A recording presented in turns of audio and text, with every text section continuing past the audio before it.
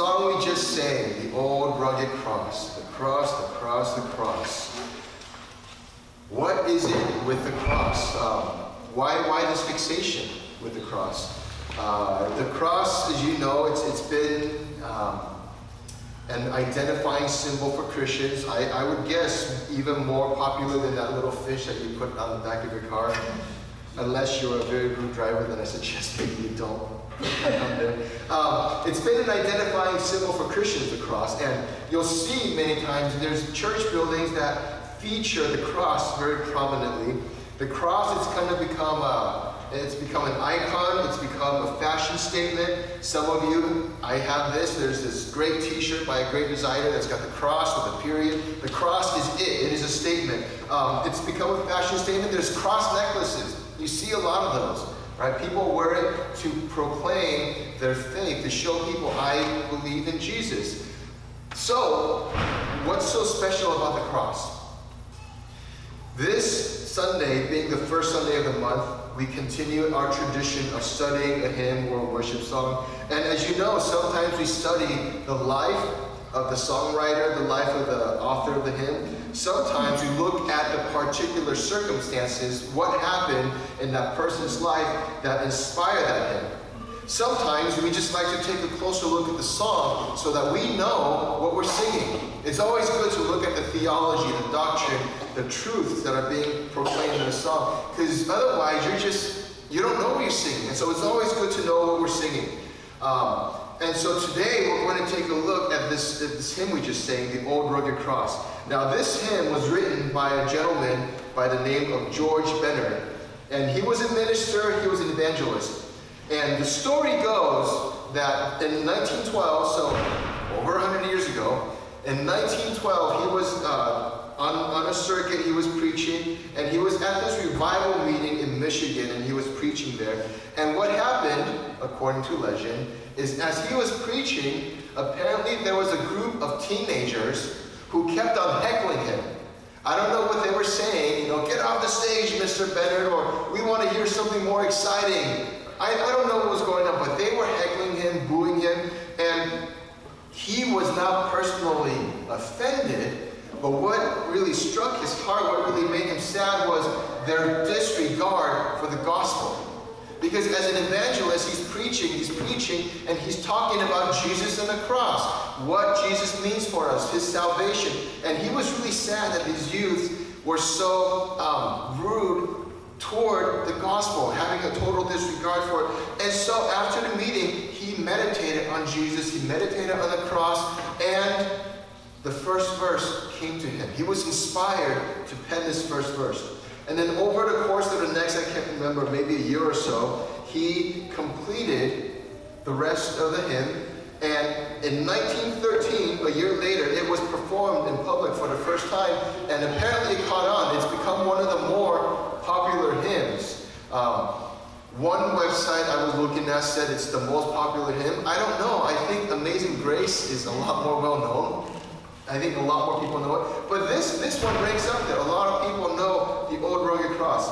And so what I want to do this morning is to come and take a look at the lyrics that we were just singing.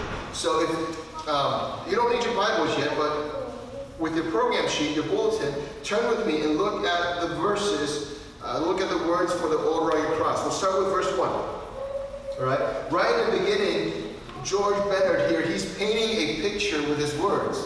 Right? I don't know if you've done this when you sing, but when I sing this song, I picture that there is a hill far away, and there is this old rugged cross. And I don't know if you've worked with wood. Most of you know that I like to work with wood. There's new wood and there's old wood. Old wood, rugged wood, it's been weathered. It's been out in the sun. The color's been bleached out of it. It's perhaps got splits and splinters. Right? So this picture I have in my head right away is painted and old and rugged. This thing is strong. This cross standing on the hill far away. It's the emblem of suffering and shame. And I love that old cross where the dearest and best for a world of lost sinners was slain. We look at the cross. When we look at the cross, we consider the cross as a symbol of glory. But it is not a symbol of glory. You got to take out one letter from that word glory. Take out the L. It is a symbol of glory. right? Most of you know what happens on the cross. Most of you know what happens at the crucifixion. It is not a pretty sight. It's an emblem of suffering and shame, the second line says. Right? It's a picture of suffering and of shame. When people are crucified on there, it's not pretty. It's a slow, painful death that comes by asphyxiation. You run out of air. You can't breathe anymore. You're too weak to prop yourself up to breathe. And so you die, and you're suffocating. You die. And so it's an ugly, ugly thing. And then, so you're thinking about the suffering and the shame. And then right in the next line, George Bennett writes, and I love that old cross. Right? So I don't know, as we sing this song, I don't know if you've ever thought about it. Why in the world would we love the cross? Because you need to think about what's happening on that cross, what it's used for. Right? We need to think about, look, it was an instrument of punishment. It was an instrument of execution. Right? Today, this morning, if instead I led us to sing, just imagine. And I love, in a room far away, sat an old electric chair for executing criminals. And I love that old chair, right? You would be looking at me like, you're kind of sick. Why would you love an electric chair? Well, look, the cross was no different. It was a tool used for executing criminals, right? And so you wouldn't sing about loving an electric chair. You wouldn't sing about loving lethal injection. So why are we singing about the cross, right? You need to think about it. Look, this cross, the next line says, I love that old cross because this is where the dearest and best. Who's the dearest and best? Jesus. Jesus Christ himself. He died for a world of lost sinners. Right? So we don't love the cross for the cross itself. We don't love the cross because the cross was a cruel instrument. But we love what Jesus did on the cross, that he went there to die for a world of lost sinners. That's us. We are the lost sinners. Jesus died for us on the cross, and that's why we would say that we love this old cross. Verse 2 says, oh, that old rugged cross, so despised by the world, has a wondrous attraction for me, for the dear Lamb of God left his glory above to bear it to dark Calvary. Right? So he's now painting a picture of how the world sees this cross. It is despised by the world. Why is it despised by the world? Because criminals hang on there. Right? If you imagine, these are the worst of the worst people. People who have done terrible things, who have hurt people, who have killed people, people who are being punished for heinous crimes. They are hanging on these crosses. And so when you think of the cross, you despise the people on there because these are people that have hurt society. These are people that have wronged humanity. And so the world when it thinks about the cross, this is where criminals are executed. And so people that were hated, they hang on that cross. So when you walk by, it's not just a punishment, but it was a form of public mockery. Right? Look at this criminal. Look at what he did to us. And they would often hang signs above them to detail what their crimes were. Look at this person. And we caught him, and people would spit at them. People would mock them, openly mock them. It was a tool of not just punishment, but to be despised by people walking by. And yet, George Bennett writes, and yet this cross that is despised by the world has a wondrous attraction for me. Why is it a wondrous attraction? I looked up the word wondrous. It means inspiring a feeling of wonder or delight. Right? Again, a very strange juxtaposition of something that's despised, yet would inspire delight or wonder. Why is this? What is it about this cruel instrument of execution that's despised by the world that would inspire a feeling of wonder or delight? What is it that draws me to it? What draws me to this instrument of death? Because the dear Lamb of God left his glory above to come and to be hung on that despised cross. Right? And so I think if you think about this, I think it's a little bit more wonder than delight. Delight's a little bit weird, but I think there is an element of wonder when you think about how could it be? How could it be that the Lamb of God, Jesus Christ himself, God himself, the Son of God, why is it, how could it that he would leave his glory behind? Right? Because when he is in heaven, he is worshipped. Why would he leave all that behind and come and spend 33 and a half years in our midst, living in these sinful bodies, being confined by his humanity? Why would he do that? And it would inspire wonder in us. And it's hard enough that he had to live as a man to have to contain himself in sinful flesh. And it's something beyond comprehension or understanding, right? When we try to think about it, we get it, right? We preached on this before. Jesus came and he lived in the flesh. I think we all know that. It is a fact that we have digested and we have come to understand as a truth. But sometimes there are truths that you have learned to accept that you still can't wrap your mind around. And therein lies the wonder. How in the world did this happen? That Jesus himself would come and be a man and live as a man, and then he would look forward to, right? The Bible tells us he had his face set toward Jerusalem. He was looking forward, steadfast to that death on the cross. He was a man on a mission. Why in the world would anyone want to do this? And we know the facts of it, but it's not something that I at least will claim to understand. It's something that still overwhelms me when I think about it. Right? Verse 3. In the old rugged cross, stained with blood so divine, a wondrous beauty I see. For 'twas on that old cross Jesus suffered and died to pardon and sanctify me. When you look at a blood-stained tree, right? I want you to picture that. A blood-stained tree. How do you see beauty in that? I don't know, but this verse tells us that there is a wondrous beauty that I see. And it's not a pretty picture. It's not a pretty picture. And I would say we should never, ever sanitize what happened on the cross. We should never, ever disregard the suffering. We should never, ever disregard the pain and the gore of what happened on there. Not to glorify it, but if we kind of clean that up and make it a G-rated version, then we take away a lot of what Jesus went through for us. Right? We cannot sanitize the cross, but on that cross we can see beauty not in what Jesus went through, not in the physical sufferings, but we see the beauty of what he did for me.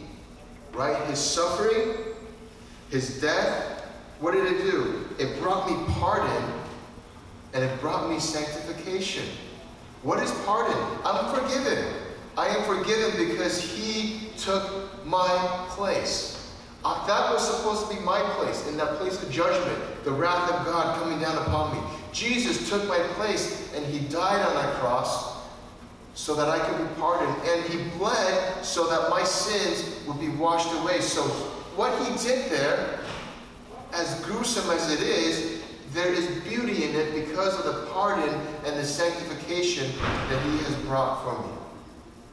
Right? And so we need to see the beauty of what Jesus did. And now we come to verse 4. Verse 4. To the old rugged cross then, to the old rugged cross I will ever be true. Its shame and reproach gladly bear. Then he'll call me someday to my home far away, where his glory forever I'll share. Right? After considering the cross and what it is and what happened on there and why Jesus did it and what that means to us and looking at the beauty of it all, it is now time in this last verse to come and respond. Right? And what is our response? Our response is to say that I will be true to the cross. What does that mean to be true to the cross? It's easy to say it, but we need to think about what that looks like in our lives to be true to the cross. I will not deny the cross. Sometimes, and I don't know if you do this, I hope not, but sometimes we're embarrassed to share that we are a Christian. The cross being our identity, we kind of hide it around people. We don't want people to know that we're Christians. To be true to the cross, I will not be embarrassed by it. I will not reject the cross. And we talked about this recently, that there has recently been Christian leaders who have come out and rejected Jesus and rejected what he did on the cross. No, we need to be true to the cross as a response of what Jesus did for us. And I will not nullify the need for the cross. That's how I can be true to the cross.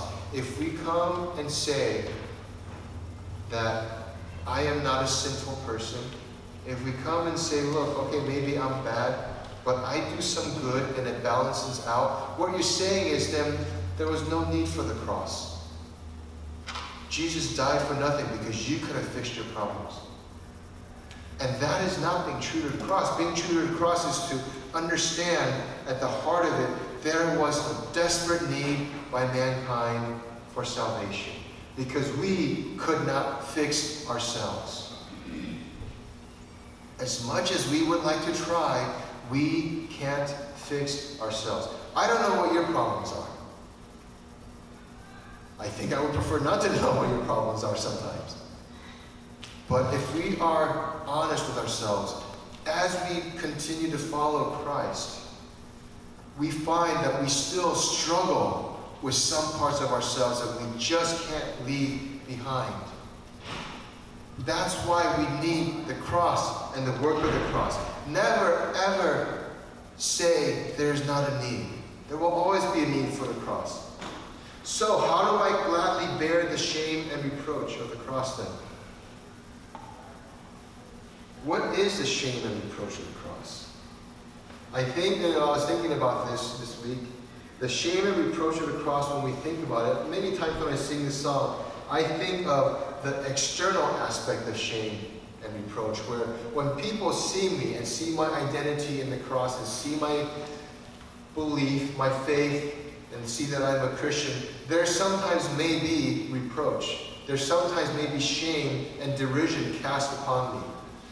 And I hopefully would gladly bear that for the cross.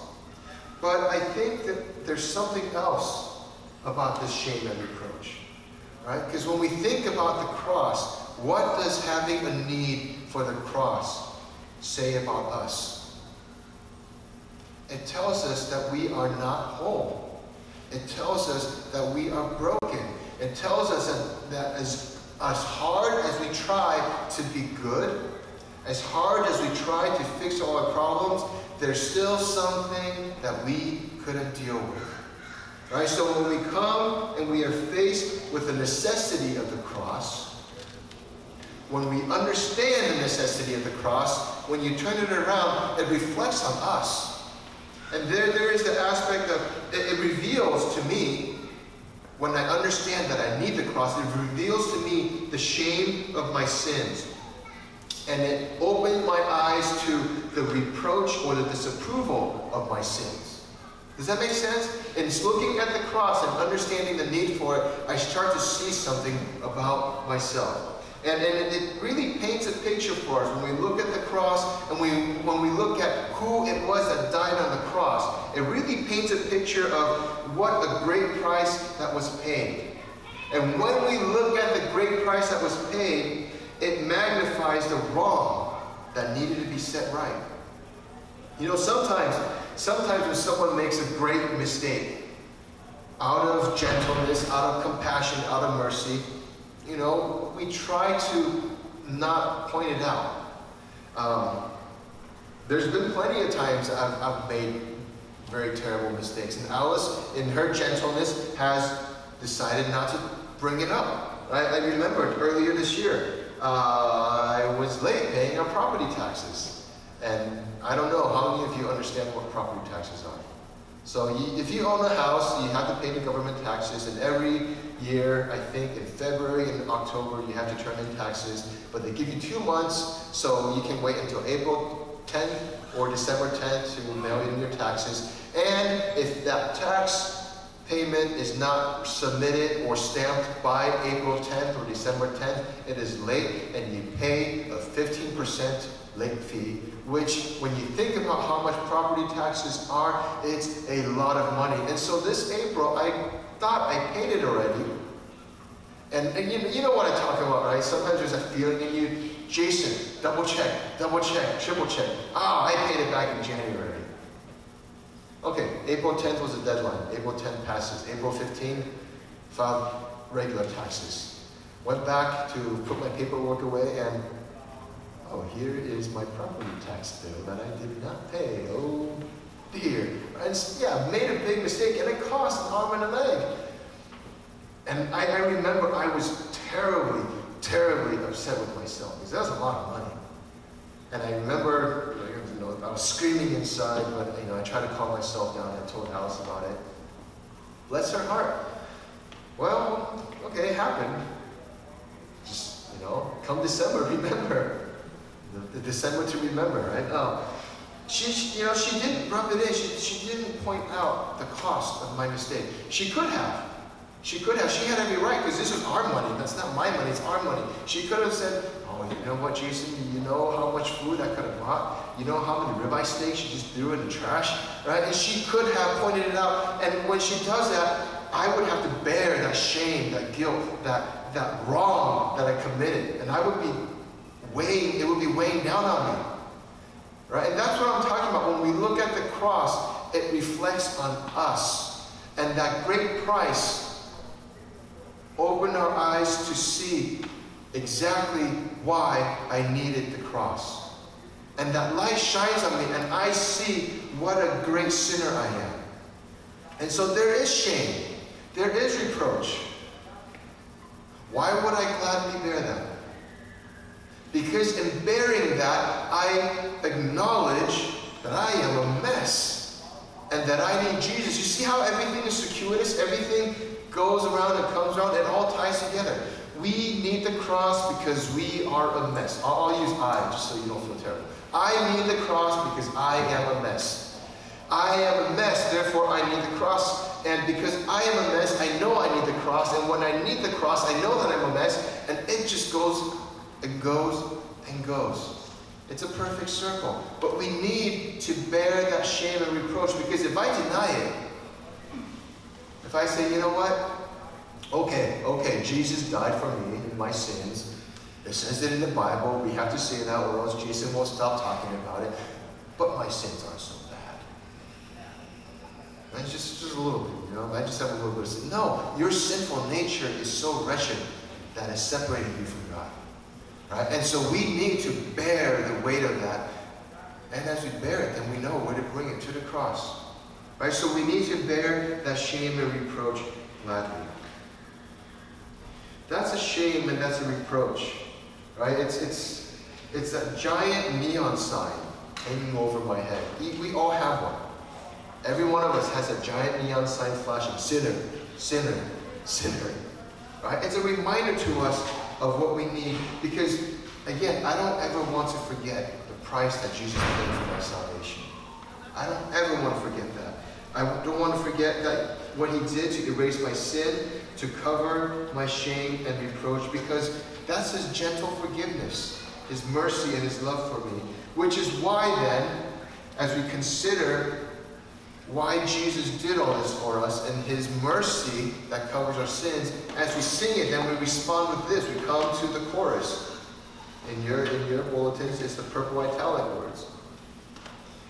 So I'll cherish the old rugged cross till my trophies at last I lay down. I will cling to the old rugged cross and exchange it someday for a crown. If I ever think that I have managed to accomplish something on my own to save myself, if I ever think that I have somehow made myself a better person, if I ever think that there is some good in me that could save me, come back to the cross. Come back to the cross and cherish the cross. We need to cherish the cross because this is our reminder. Cherish this old rugged cross that always reminds me of who I am. Cherish it until I lay my trophies down. Right? All those little trophies. I don't know how many of you have trophies. If you ever go with me to visit my parents' house down in Irvine, actually maybe they threw it away already, but in what used to be my room, I had a shelf with trophies. Participation trophies mostly. But there were some where I won awards. One was for a Bible quiz team that I joined. I think I got runner-up for Rookie of the Year. But anyways, I had my trophies, and I was proud of them. I like looking at them. In our life as a Christian, sometimes we start to gather up trophies. I've done something great. I've come so far. I've got almost perfect attendance at Bible study. I don't know, I've done this, I've done that, I've accomplished this, and we start to rack up trophies, right? And what do we start to look at now? Our eyes are on the trophies and not on the cross. Cherish that old rugged cross. Let it remind you of who you are until you are able to lay these trophies down. Otherwise, these trophies become an idol for you. They become your salvation, which they are not. So cherish the old rugged cross until you can lay your trophies down. Right? Well, what trophies do we have? Like I mentioned, sometimes, I don't lose my temper as often anymore. Father of the Year, he doesn't lose his temper so much. Right? All these things that we think, lay it down and cling to the cross until one day, not because of any merit of yours, not because of anything you've done, but only by the work that was done on the cross, you would receive a crown of glory. That's what those last two lines mean. I will cling to the old rugged cross and exchange it someday for a crown. Now, this is not the crown that the Bible speaks of, where you receive a crown for what you have done, and then you cast your crown back to the Lord to glorify Him. No, this is a crown of salvation, of entering into salvation.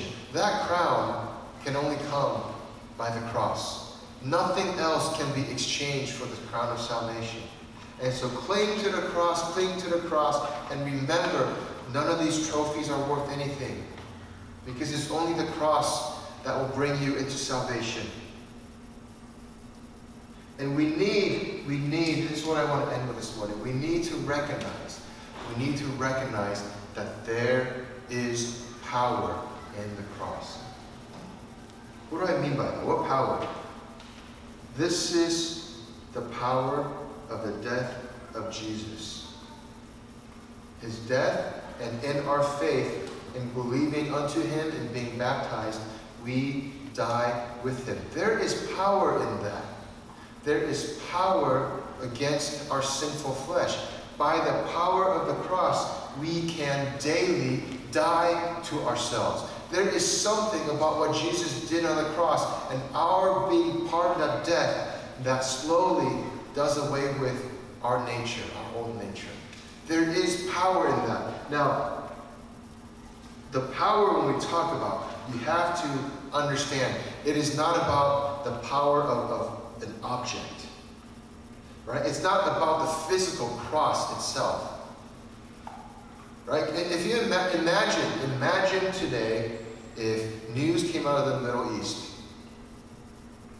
Archaeologists have unearthed at the burial site of Jesus a shard of preserved wood believed to be part of the cross that Jesus died on. Can you imagine the frenzy that would overtake much of the world? We found a piece of the cross that Jesus was crucified on. There is power in the cross, so if I hold that piece of cross, I will be healed. No, look, If that were to happen, if we were able to somehow prove that we found a piece of wood that was a piece of the cross that Jesus died on, that's special. That is very special. That means a lot. But that piece of wood, if we look at the scriptures at least, that piece of wood has no power. It's something very significant, I think. And I would think, if somehow I could get to see it, I would love to, but I would understand touching it would do nothing. Right? So like, I am so holy now. No, there is, when you look at the Bible, any time that somebody touched something and something happened to them, it was not by the object, but it was by their faith. Right? Remember the Syrophoenician woman who touched the hem of Jesus and her blood flow stopped? By the power of my garment, you have been healed. No, by your faith, because you believe that touching my garment, you will receive my power. By your faith, that woman was healed. It is our faith in what Jesus did on the cross that saves us, not the actual physical cross itself. And this is the thing. This is something we have to take to heart. We can't put our faith in the outward physical things. Right? We'll get to it in Bible study eventually, but in 2 Timothy, Paul warns Timothy. He says, know this. He said, know this. In the last days, perilous times will come, with men having a form of godliness, but denying its power. Right? People who put on what looks like godliness, who may have these objects of worship, but they deny the power of the cross. What they are putting stock in is in the external, is what they do. You know what? What did Jesus say on the cross? What was the last thing he said? Do you remember? 3 words in English. It is done. It is finished. It is finished. The work of salvation.